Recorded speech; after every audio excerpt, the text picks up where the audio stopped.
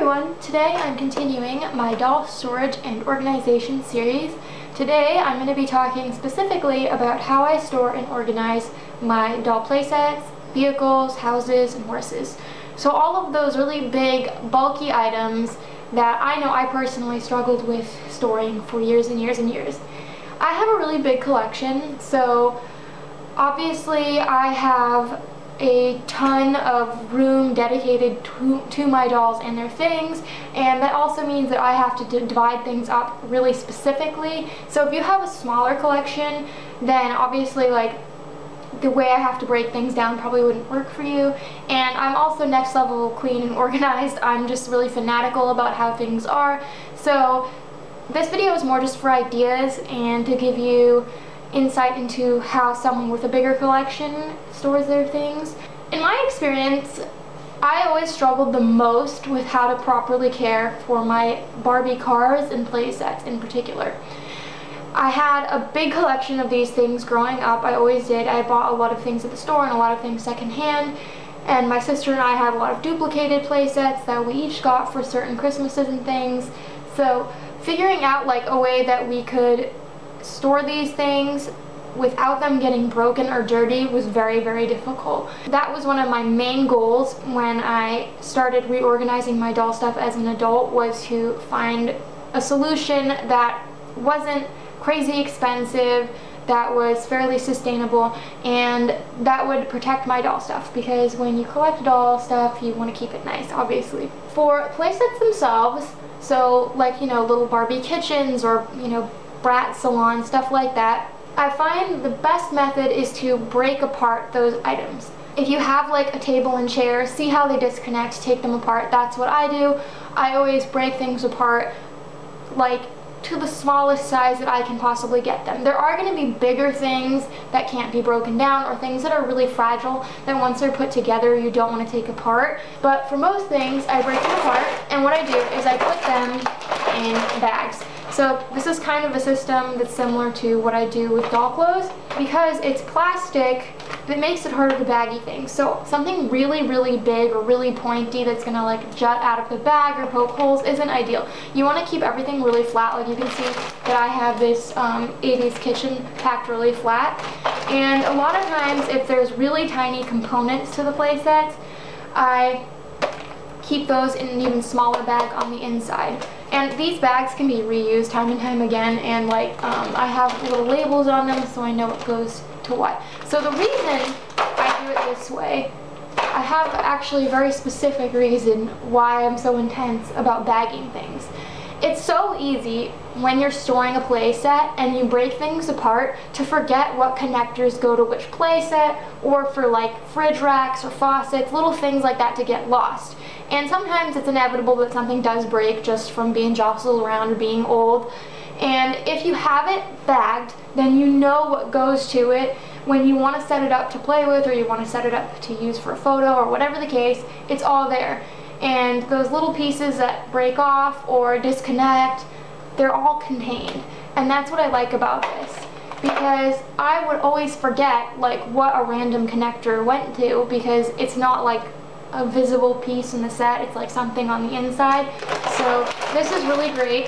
And obviously everything is cleaned before I put it away. I clean all of my play sets, and I do have a video on how I clean my play sets if you're interested.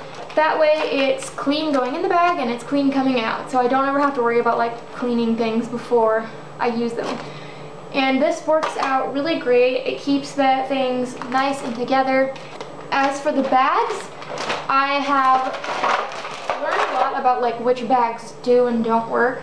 So before, I would try to fit everything in like gallon Ziplocs. So these are 1 gallon bags, freezer bags. And this here is a little dining room table from the 80s. And it holds it perfectly. But for like this big kitchen, no way would it ever fit in here. So I would have like a few of these for one play set, and I just found that that ended up like being really confusing, because there were multiple bags for the same play set and they would fall open because I had too much stuff crammed in them. So the ideal bag size for like most standard Barbie play sets that are kind of on the like larger side or have a lot of pieces are like the 2 gallon or the 2.5 gallon Ziplocs. I not sponsored, but I prefer the hefty ones because these are 2.5 gallons, and the price difference, they were actually cheaper than, I want to say, the Glad bags at Walmart. The bags themselves were bigger, and on top of that, there were more bags in each box. So I have the box right here. So there were 11 of these bags, and I want to say they were like about $4 for 11, which is kind of expensive sounding, but they fit a ton and they're really durable. I used up all of the Glad bags, and from now on I'm just using this brand because, like I said, it's better to have a little extra room. It's better to have wiggle room in there for the items, because if you try cramming play sets into too small of a space, what's going to happen is they're going to break, and obviously you don't want that. So I use that size most of the time, but then for like smaller, thinner things like this table, the gallons work out great. And I used to write on the bag what it was, like just straight up with Sharpie on the little like label here that you use for your freezer. But I stopped doing that because I reuse these bags a lot because I tend to get like duplicated pieces, so sometimes they need to size up into a different bag. So I just use like the labels like I do for clothing, and then I can just put a new label over it. We'll peel it off, and it's just a lot easier, and I can actually see this clearer than when it was on the bag. You're probably wondering, well, what do you do with something that's way too big for those bags? Well, that's going to be inevitable. Like, I find that most refrigerators for Barbies and just like bigger pieces like bed frames and things that don't break apart more, they're not going to fit in one of those bags, and that's totally fine. I baggy things to keep them together, that like so that I don't confuse the pieces and to keep them clean. A really big item is going to be easy to pull out on its own. It's not going to be confusing. It's all in one piece, so why bag it? I'm not going to bag like one solitary chair, if that makes sense. So what I do is I have a really big container. I have to use enormous containers for my play sets. I'll show you what it looks like in a second. And at the bottom, I start with all of my like big bulky plastic things that won't go into the bags. So like refrigerators, bed frames, like whatever the case may be, and I lay them down in the container in a way that makes them kind of like a flat surface, and then I put all of my bags on top of those loose items. And the important thing is to make sure that the surface is level so that when you put the container on, there's no gaps. Like when you put the lid on, there's no gaps, nothing's gonna get in there. Because if you don't have lids for your containers, that's bad news. Because as a kid, I used to do that. I used to just like keep everything open. I had all these containers that didn't have lids, and things would kind of stick out. And even though it was convenient in the sense that when something was awkwardly shaped and would protrude out of the container, I didn't have to worry about putting a lid on. Dryer lint got in there, bugs got in there, things got dirty. It just wasn't worth it.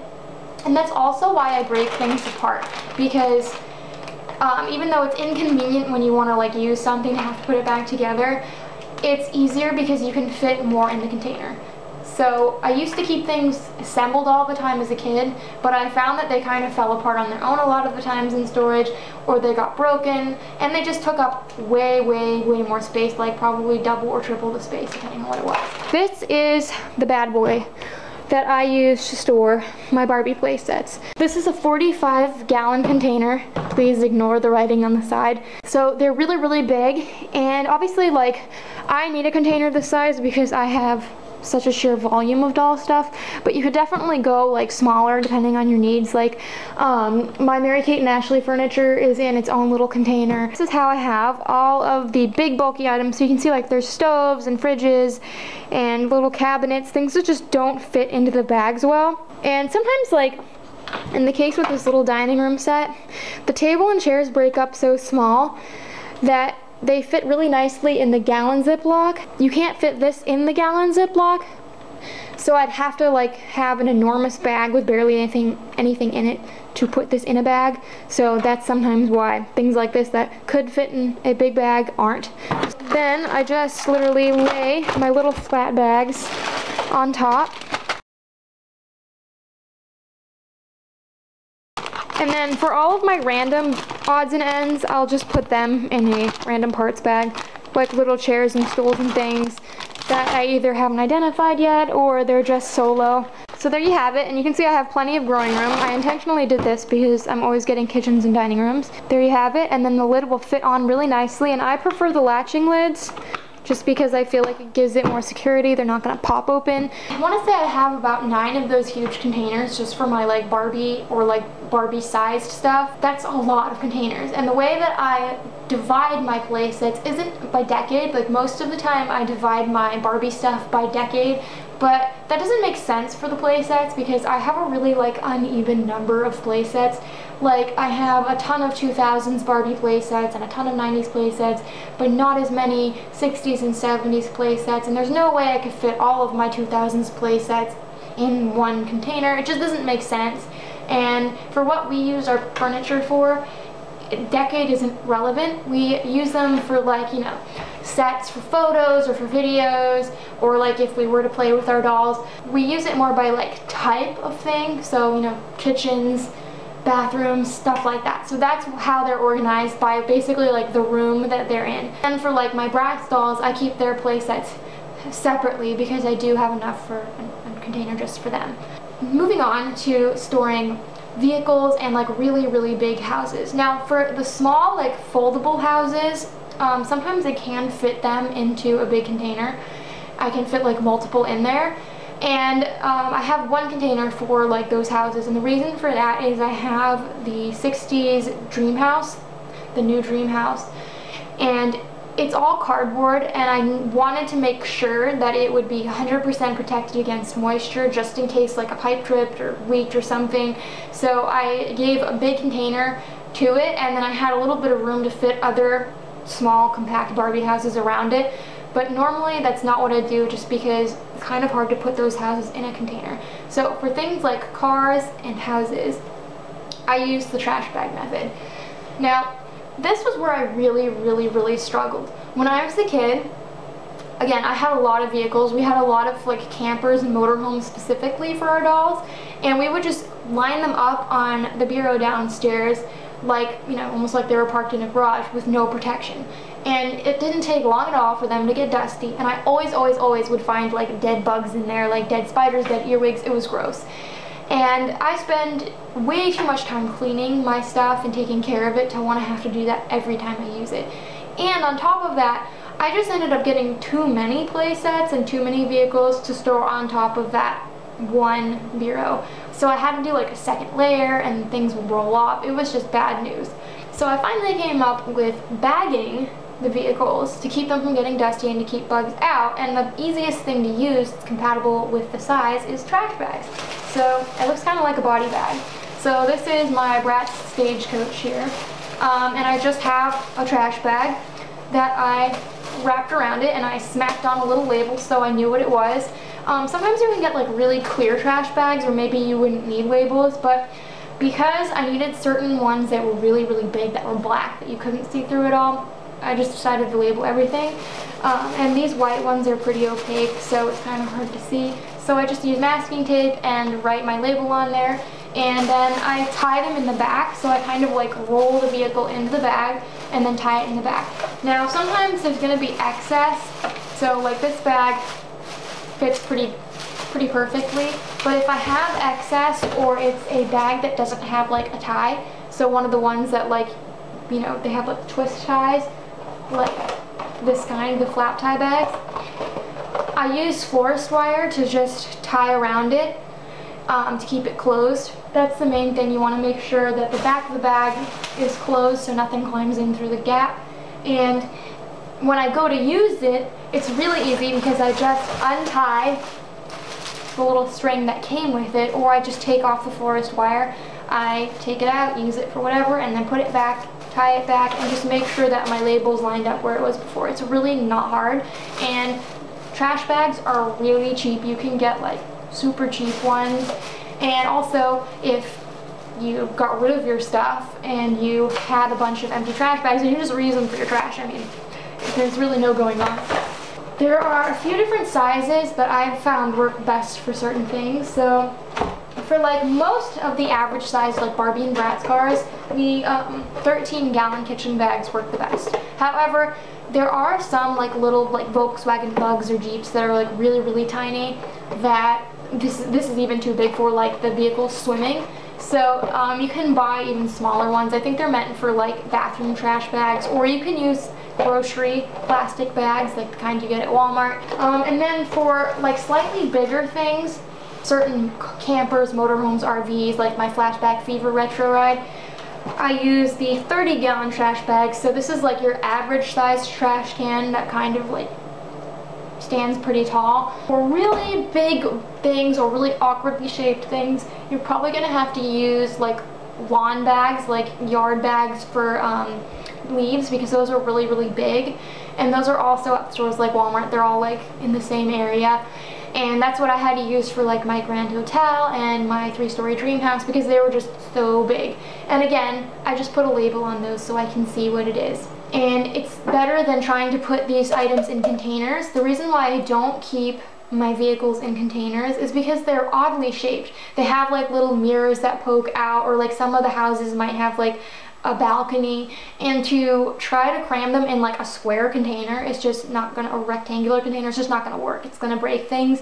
And I have like way too many cars to fit in containers. And when I was trying it out, I realized that I could only fit like one big camper in, say like the container I showed you earlier, the 45-gallon, but there would be all this extra room but not enough for another vehicle. So it was a waste of space, and containers are expensive. So I just bought a shelf at Home Depot. I have 3 actually. They're these like cheap little plastic shelves that come with like tubes and then like the actual shelf themselves. They're really easy to put together. They're about $45-ish at Home Depot. And I mean, you can get nicer ones that are like metal and wood, but I didn't want anything super heavy that would be difficult to put together. I just wanted something kind of chintzy, because vehicles don't really weigh much. They're not the best shelves. I don't like really recommend them, but they worked for my purposes, and I just make sure to stack all of the heavy things on the bottom. So like Brat stuff especially is really heavy. Like the Flashback Fever retro ride I have is really heavy, so I stack that at the bottom. I'm going to take you guys downstairs so you can kind of get an overview of like how much space these playsets take up and what the little vehicle garage looks like. So we are now in my basement, which is where I store all of my doll stuff for the most part. And the shelf behind me here is one of the more heavy-duty ones. So it's like wood and metal. This was something my parents bought when they built the house. So this holds a lot of weight. So if you're gonna invest in like big shelving for your dolls, you probably want to go and just get the really nice kind, but they cost like double what the plastic ones cost, which is why I just bought the plastic ones for the vehicles, which I'll show you in a minute. Currently this shelf is gonna get rearranged a little bit, but for now how I have things, this is an empty container. It's one of the big 45-gallon ones. It's just an extra. We've reorganized things so many times, and we used to keep other things in these containers, so that's just an extra one that I'm saving for, you know, playset overflow at some point. So I have my Bratz and Moxie Girls playsets here. These are miscellaneous playsets, so doctor's offices, gyms, just random things that don't really have a category. And then we have my Strawberry Shortcake playsets, my Mary Kate and Ashley, Monster High and Disney playsets, restaurants and grocery stores, salons, spas, vanities, boutiques, and wardrobes, so fashion-related stuff. This is Kelly furniture. Not all of it. There's so much like Kelly furniture that's like a single piece, like the Bath Time Fun bathtubs and the Pool Fun Kelly pools and things like that, that I have a container just for those things that I don't want to bag, but they're kind of small. And then we have outdoor recreation, camping, beaches, bikes, sports, etc. Pools, patios, and gardens, Kelly and baby playsets. So this is like the bigger stuff that is large, that can't be baggied, or like a big bag of furniture. Barbie houses, so this is where my dream house is. Then down here we have the living rooms, bathrooms, and bedrooms. This is the container you saw earlier. The kitchens and dining rooms. And then I do have some things that are like case-style play sets. So this is the Folding Pretty House. This is my Fancy House. They're not bagged because they're fine, like they're like cases. They don't need to be bagged and they don't really get dirty anyways. And I just have them kind of crammed in these little like extra gaps here just to save room. And then I do keep, once in a while, I do keep the boxes that my playsets come in. That is something that I like to do just for things that are like maybe heavily cardboard, like this Rocker's playset. Or my Magic Snow Cabin, which is like really awkwardly shaped. It just makes more sense to keep them in the box because the box protects them and it takes up less space because I can just slide them in this narrow spot. And then this metal thing over here, this actually holds Becky's wheelchairs because Becky's wheelchairs always used to get broken when we were kids, so we wanted to keep them in like a nice metal, basically a tote thing, all by themselves to keep them protected. Over here, this is like my doll garage, or like the place where I keep some of the small houses. So up here I have my country living home, and then this gazebo thing that's actually a centerpiece. Then these are some of like my houses and stables. Then these are my Little Brats play sets. Again, this is my big box. I actually keep all of my Little Brats furniture in here because it all fits. And then this is their house. And then I have my 2 strawberry shortcake houses. Then I have some like tour buses. And then I have down here, these are motorhomes, and that's a cruise ship. Then those are more motorhomes. Then these are my airplanes.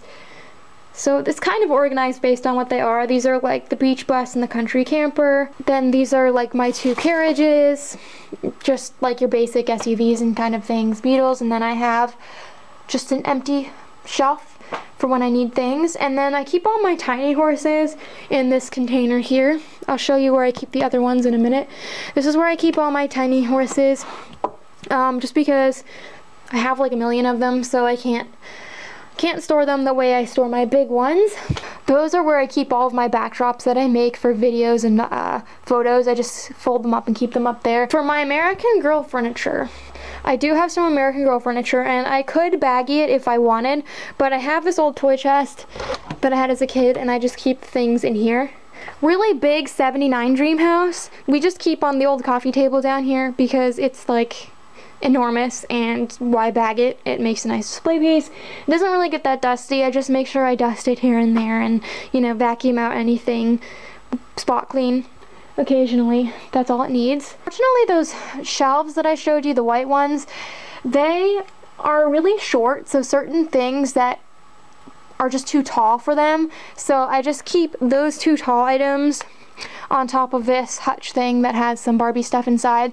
So like my high school, my Talking Townhouse, my Monster High School, and then this Real Friends dollhouse. And then in the closet in my parents' old room, this looks like body bags for sure, but these are my 3 really big play sets.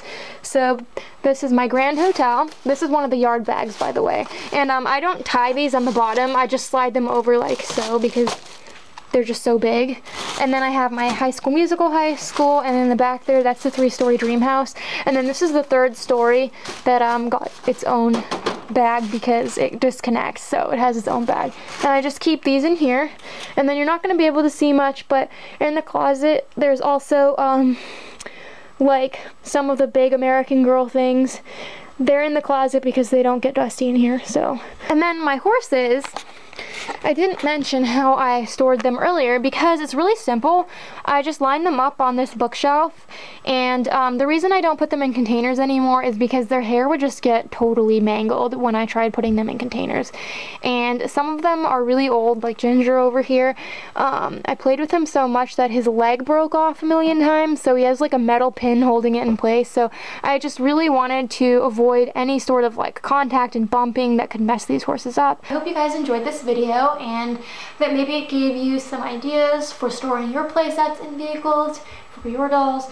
Again, the way I organize might be a little too intense or involved for a lot of other people, but I think that it's just really important to make sure that however you're storing your playsets and your vehicles, that you're not cramming them into too small of a space where things are going to get broken, that you're not putting too much weight on the items, so like stacking up cars too high, and to keep the things clean because playsets and vehicles attract a lot of bugs. You do have a problem with like bugs or rodents wherever you live. They don't like the smell of dryer sheets, so I just stick those in like the problem areas. I don't usually have a problem in my basement, it's only in the closets, and I think it's because of like the ductwork or something in there. but I haven't had an issue since I bagged them. So there will probably be one more installment sometime in the near future of this series where I give you guys an overview of like all the doll storage downstairs and how it all looks together, and show some of the things that like are random that weren't featured in another video before. But of course, if I change things up or there's something else that I decide needs to be stored or organized especially, I'll definitely make another video. And until next time, love your dolls, love yourself, and love your life.